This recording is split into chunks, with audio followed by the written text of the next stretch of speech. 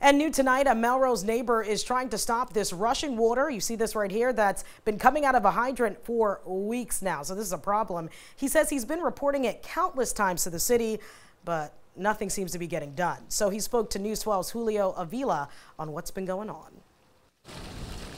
Days became weeks, then an entire month, according to Wayne Forbes, since water poured out of this hydrant, which splashes and puddles around the road and sidewalk. Gallons and gallons of water has just been wasted, and like I said, going down the drain. He says he's called 311. My wife can attest to that. She's like, "You calling again?" I says, "Yes, I'm calling again." Sometimes every day, a couple of times a day. And one of the reports he says he made comes up as resolved, though the hydrant is clearly still open, which tells us a different story. Forbes has tried to take action himself.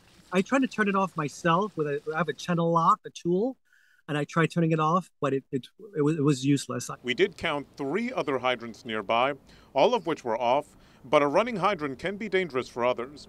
The New York City Department of Environmental Protection says open hydrants can reduce the water pressure, which can make it difficult for firefighters who may be fighting fires nearby.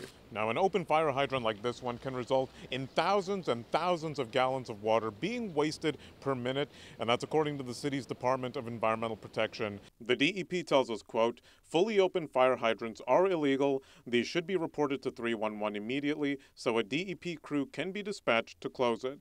The agency, though, did not address this specific incident with this hydrant. In Melrose, Julio Avila, News 12.